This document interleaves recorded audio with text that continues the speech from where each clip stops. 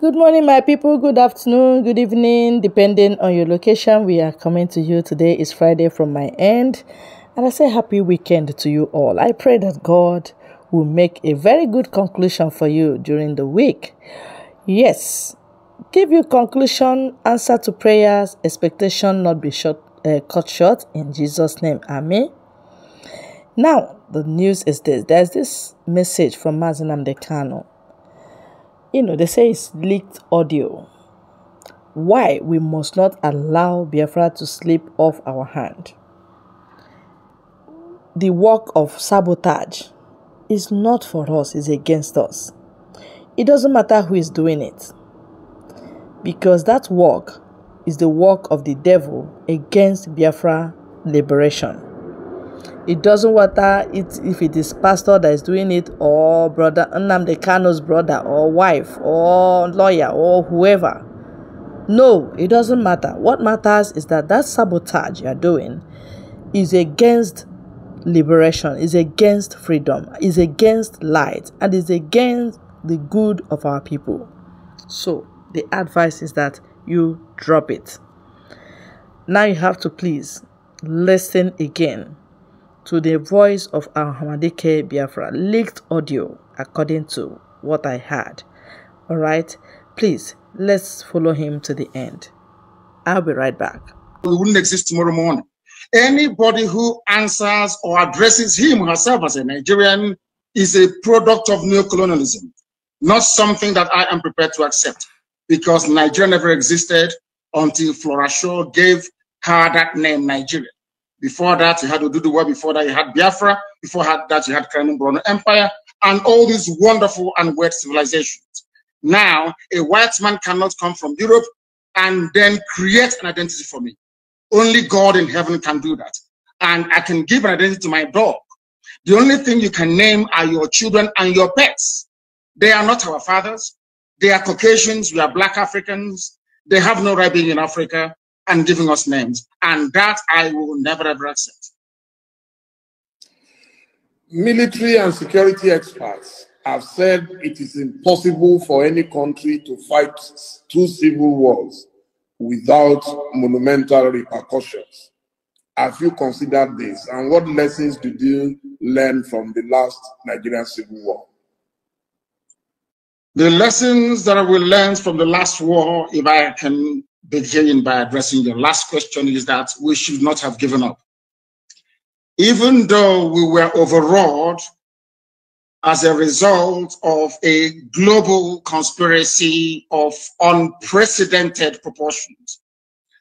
Biafra-Nigeria war was the Third World War, because in that war, if you leave Nigeria and Biafra alone, Biafra would defeat Nigeria anytime, any day.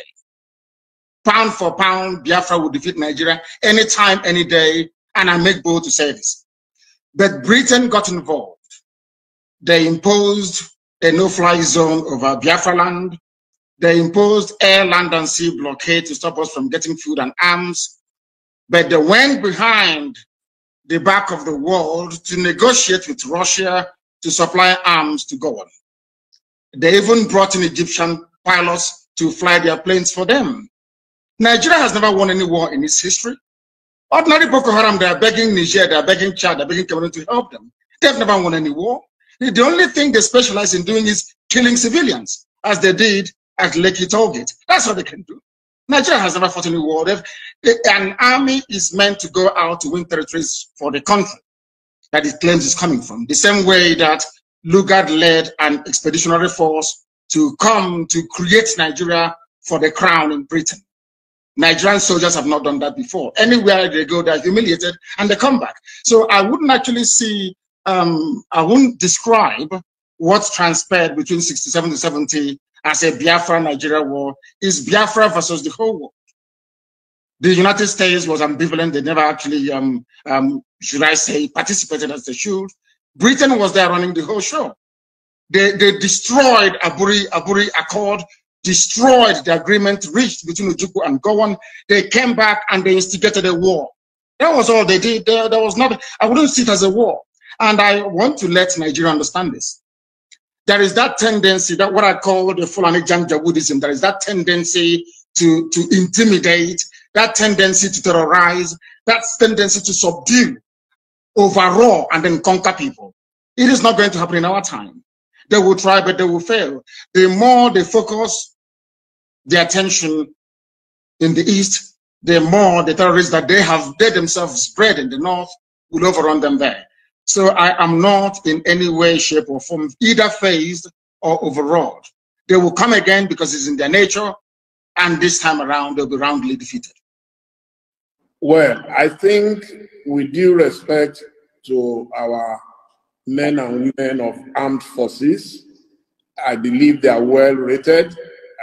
I visited them in Liberia. I visited them in Sierra Leone. In Liberia, we were controlling 10 out of 15 counties. In Sierra Leone, in fact, we actually lost one of our brigadiers, and the Sierra Leoneans are eternally grateful to us because, but for the support from Nigeria, both countries, I don't know what would have happened to them. In fact, at the time, Professor Adeniji was the head of UNAMSIL in Sierra Leone.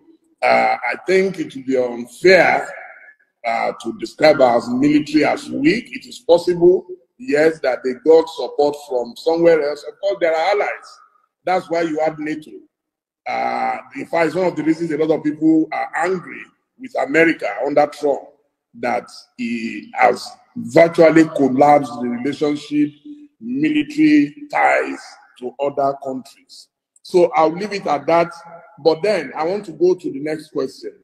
The Igbos are obviously marginalized in the political configuration of Nigeria, but they have done extremely well globally in business, in sciences, in commerce, and so on. Won't they risk a lot of these spectacular achievements if you decide to go the way you want to go? I should have thought that your question, or should I say succeeded, in introducing the tribal and ethnic dimension into what we are doing. Those of us in the South, I am proud of the, should I say, the understanding that those of us in the East have with our Yoruba brothers in the West, and of course, as time goes on, also Middle Belt. There is now a recognition that we are our own worst enemies. In Katsina State, there are other tribes other than Hausa and Fulani. In Katsina. In Bauchi, the same thing. All across the north. It is not a homogeneous society. The only thing that binds them together is just their language. Underneath, if you scratch the surface, you will begin to see a lot of, they have more ethnic groups in the north than you have in the south. Many more in the north than have in the south. But over the years, the Fulani oligarchy have managed to should I say, moderate their differences. And despite what is going on underneath, they have always succeeded in presenting this united front for the north. Anytime we try that in the south, they bring in their, what people are referred to as professional gossipers. They bring in people who will always do their best to divide us, because the north understands. Any day the Igbo and the Yoruba put their differences behind them, get their acts together, for goodness sake, Nigeria will be a better place. Everybody knows that very well. So in order not to allow that to happen, they now appoint, or should I say, rig our governors into office. They go to Ohanese, they bribe a few people to go to Afani, they identify one or two people to, should I say, to groom, to do their dirty jobs for them. And what is that dirty job? You saw it in full view and in full display on the 20th. People that claim they went to school, people that claim they are senior advocates, people that claim they're enlightened, were the ones that introduced the tribal and ethnic dimension into that very successful protest. And you can see where we are today. They are rejoicing in the north. They're having fun in the north. That thing they have always done, once again, they have done it. But of course, they cannot break us. This time around, we just want to let them understand this. The unity between the Igbos and the Yorubas is deeper than end-SARS protest. It is far more fundamental than they can even imagine. Now, is Biafra your only option, or you are willing to work with other so-called oppressed peoples to form a union like it is in the United Arab Emirates? Everything depends on what the people want. I am a Democrat. I am a Republican by genetic disposition. Anything the people want is what they're going to get. My dream and my mission is Biafra. Let's say during a referendum, people decide we want to be, yes, Biafra is good. We can answer Biafra within a union that comprises of Middle Belt, of Oduduwa and Biafra with a new name. Who am I to say no? I'm a Democrat. Whatever the majority decides is what I'm going to do.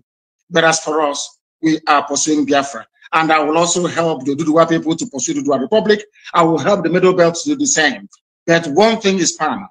Should our people decide at a referendum or plebiscite to say we want to maintain a semblance of union with Oduduwa and the Middle Belt, who am I to say no? I am a Democrat and I will go with it. But my primary concern now is the restoration of Biafra. An audio surfaced recently, I think about 2 weeks ago. It was sent to me by a family member, in which your voice, we heard your voice, directing your operatives to hit certain targets in Lagos. What led to this in a state that has really embraced the people of Southeast and South extractions?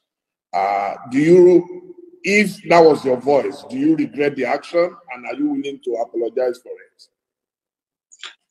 It is my voice, but what I said was cut and joined together to suit the very message or narrative that our detractors were, should I say, determined to peddle. If you listen to the whole broadcast that I made, you will find out that that very audio that those people, those charlatans put out there in the public domain is not exactly what I intended. But I have said this before and allow me to repeat.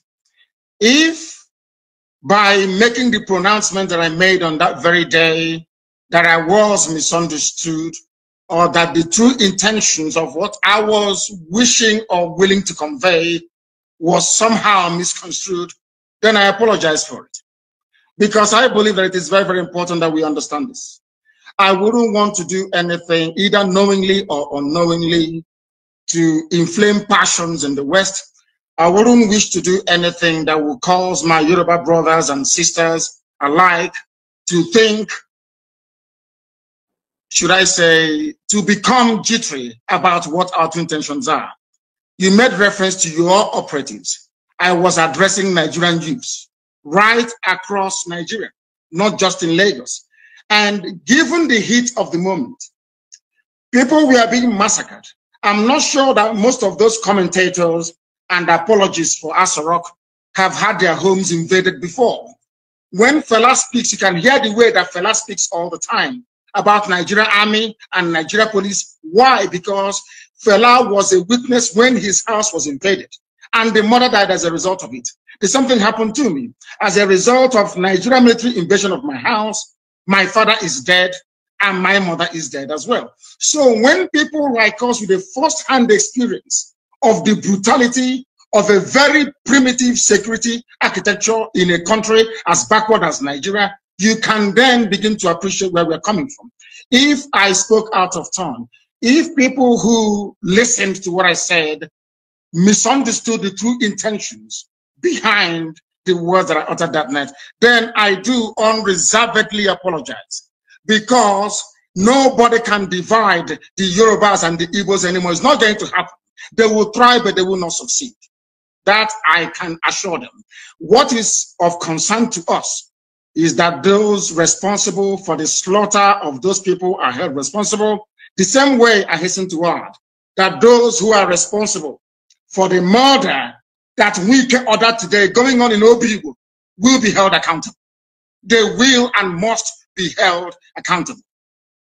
I do apologize if I offended anyone. but no offense was intended in the first place. I gave an order to Nigerian youths right across the board to do what they did because the Nigerian state is evil. They believe in killing their own children. They believe in suppressing free speech. They believe in breaking up peaceful assembly with the use of force. That type of nonsense must come to an end. And they must be taught a lesson, and that was exactly what we did. Okay, let me confess that it was actually that audio that led me to looking for you. You see, I believe that journalists must help their nation to understand some certain people and personalities like yourself. And I want to say at this stage that I'm sending my special thanks to two people. One of them I can mention publicly, the other would not want me to mention him. And the first is Femi Fanikaode, my very dear friend and brother. I contacted him because I knew there is a special bond between the two of you. And he contacted someone else who contacted you. And I want to say thank you to both of them so they know themselves. What is the relationship between you and Femi that every time I see that you are in the same direction? He is very brave. He is urbane. He is polished and very erudite. He is a scholar and a conscientious one at that. You know, in Nigeria, you have scholars, people who just study for the sake of it, people who just read for the sake of it. He practicalizes what he understands to be humanity. And that is why I love him, I respect him, and I call him a brother. He epitomizes what any intellectual should aspire to be. You intellectualize, that is very true or very good, and then you must have a human side to yourself. He is de-tribalized, as you well know, and I'm sure that in time to come, he will have a very great role to play, if not in Ududuwa, but also in Biafra. If Biafra were to come tomorrow, I would take him. And I'm sure that he will have a lot to contribute in making Biafra a better place for everybody to be in. So I have not only love for him, but also have regard for him. Now, I'm sure you are aware. I honestly, there are efforts to start a movement. I honestly do not think Mazin Nnamdi Kanu would still hold the same opinion of that stomach infrastructure bingo called Femi Fani-Kayode. Mazin Nnamdi Kanu would wish he takes this word back about that idiot called Femi Fani-Kayode. MNK, we know you trust people. We know you believed that man was a sincere person. But honestly, that man is worse than the people we are fighting to stop encroaching into our land. The sleep one day my eye don't come out because of the accolades my leader is giving to that idiot. Hey, you were well. Mazin Nnamdi Kanu, don't worry. We know who you are. You are an honest man. Femi Fani-Kayode, Chineke ga-akpọ gị that will bring the Yorubas and the Igbos together and closer. Are you willing to play a major role in that union? Yes, we are doing ours on the ground. You saw the protest on the 1st of October right across the world, Yoruba One Voice and IPOB. So we are doing ours. That was why I categorically stated, and without any equivocation, that the bond between the Yorubas and the Igbos can no longer be broken by anybody. They will thrive, but they will fail. It can't be broken anymore. So I am more than willing and able to serve in whatever capacity that is required of me to make sure that these two great nations pilot the affairs of Black people in Africa going forward. Because without them, Africa is doomed, more or less. Now, I will plead with you to take the next question very softly, because as a Christian, I believe my faith teaches me to render unto Caesar the things that are Caesar's. So which means I respect constituted authority. My question is about your best friend, our president and commander. Now, you propounded this theory of a cloned man, and that our current president is a Sudanese man called Jibril. Do you agree that your information might have been wrong, and you're also willing to apologize to him for that error? Anybody can make a mistake. No, not at all. Buhari is dead and buried in a shallow grave in Saudi Arabia. Aisha Buhari was there. She came back from what they call the Lesser Hajj. She was wearing black. She was mourning. If you look at the pictures that were circulated at that point in time, you will see the smug, or should I say, the forlorn faces of northern governors. A minute silence was held at the AU for a late Buhari. Even Her Britannic Majesty Queen Elizabeth II also penned a condolence message to the people of Nigeria before the cabal took over and asked her to rescind it, which she did. Buhari is dead, and I'm prepared to stake Biafra on it. If you, Dele Momodu, can go and prove to me, I'm not asking you to do anything too complex. If you can go and ask this man you call Buhari, whoever it is in Asorok, to come outside, don't do very much, address a panel of Nigerian youths, maybe 20 of them, and speak Buhari's mother tongue, which is Fulfude. I will give up Biafra. I will apologize to him, and I will submit myself to any authority on this earth to do with me as they please.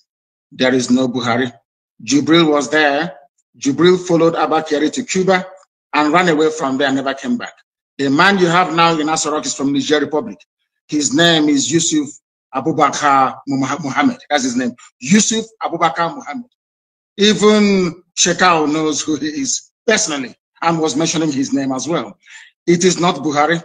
The old Buhari that you and I know, the country cannot be burning and he will restrict himself to only 12 minutes of edited broadcast. Impossible. Impossible. Anybody that knows Buhari, even if he's dying, he must speak because he fought in his own understanding to keep Nigeria one. Anything that impacts or threatens the territorial cohesion and integrity of Nigeria, the old Buhari, in fact, he will be in Lagos. The old Buhari will be in Lagos, I'm telling you.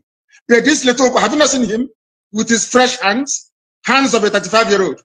He cannot wear this. He cannot wear this. Because if he wears this, his ear will bend. Because it's rubber. Silicon. We know about AI technology. It's deep fake. Please Google it. You're a media man, you must know this. I can replicate this very interview with your face showing us having this conversation, but it is not you. You also saw that some, would I say, some eagle-eyed investigators managed to discover that there was actually a microphone, a loudspeaker on the table. It's everything that they claimed that Buhari was saying was coming from a loudspeaker. From a loudspeaker. Very, very sad indeed. These are the things that the world must understand and come to terms with. That the person you are calling Buhari is not Buhari, and I can stake my life on it. If he comes out tomorrow and takes, or should I say, address any press interview live, without Garba Shehu doing this, telling people to cut. If he can come out tomorrow, a panel of journalists will, in fact, no, not journalists, because some of them are corrupt, youths will address him. There and then you will know that Buhari is no more. There is no Buhari. No country. How can you have a country you claim you're proud of And that country is run by 10-minute video recorded every 4 months. What sort of country is that? Every 4 months you issue a pre-recorded video to address 200 million people. What an insult. What an insult. In a time of crisis, there is COVID-19, people are agitating, they're very restive. The only thing you can do is 10 minutes video. Laughable and absolutely absurd. And no sensible person should be able to tolerate it. Buhari is dead, and I stake my life on it. Please don't stake your life on it, because I am very, very convinced that he is alive. I have been meeting Buhari since 2010. Okay, and the last time I met him was 2 years ago inside Aso Rock with a former president of Africa. I met him, we interacted, he cracked jokes. All right, that's the message. Yes, I know you followed us to this particular end. I know you must have